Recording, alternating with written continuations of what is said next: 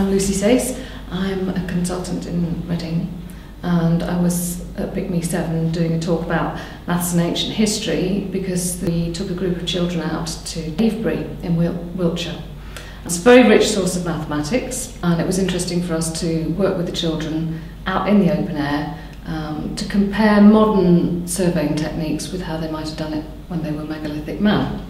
So a lot of the work that was involved was just with bits of rope, no measuring tools, but at the same time we asked them to do the modern techniques, so we took with us a theodolite and a total station so they could actually have a go with some modern surveying equipment, and lots of trick was involved. So what we did at BICME was just lifted out a couple of little items. One of them was using the Sayce method, which is a way that you can place points on an arc when you don't actually have to refer to the centre point, which is obviously quite useful if you're talking about a circle that might have an arc of 750 metres. That's a very long bit of string.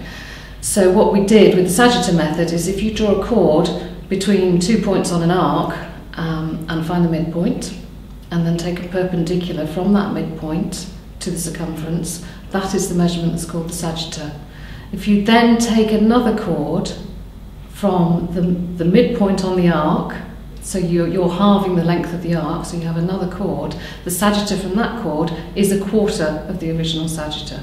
So if you know the original sagitta, you can use that to then find another point on the arc by quartering it, and then by quartering it again. I just gave them a piece of rope. They had to make a 3, 4, 5 triangle so that they could measure right angles, and then they were able to go out, find a couple of trees, pretend that those were stones on a stone circle, and find a second stone that would have been on the arc.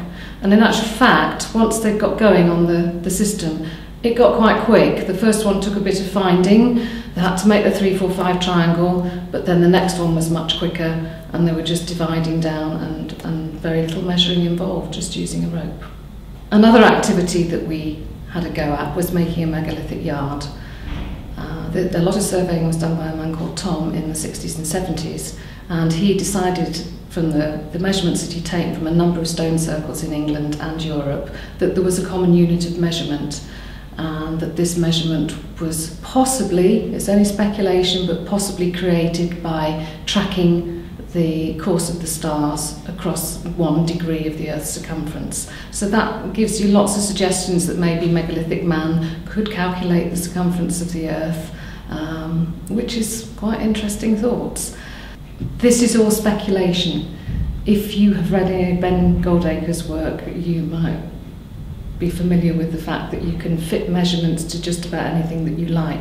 So we don't know if there is a megalithic yard, but it was a bit of fun to take students out into the field and give them a go with a pendulum and mapping the course of an imaginary star against 1 degree of the Earth's circumference to get a megalithic yard. So that was a bit of fun. The final thing that we looked at was a thing called the lunation triangle.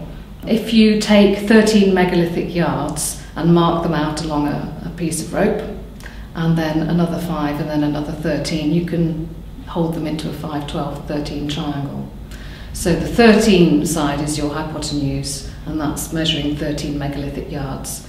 If you then assume that each of those megalithic yards is a lunar month, and if you imagine dropping that hypotenuse down to a point on the 5 side, so that it's in the ratio 3 to 2, so your hypotenuse is going to extend out a little bit too far.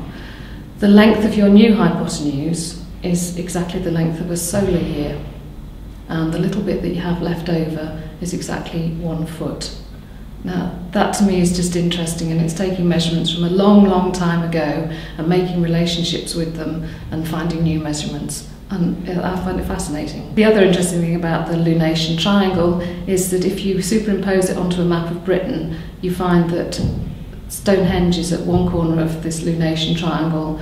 The Preseli Mountains, where the bluestone came from to build Stonehenge, is at another corner, and the right angle down at the bottom is at Lundy Island, and the Welsh for Lundy Island, it means the elbow or the right angle.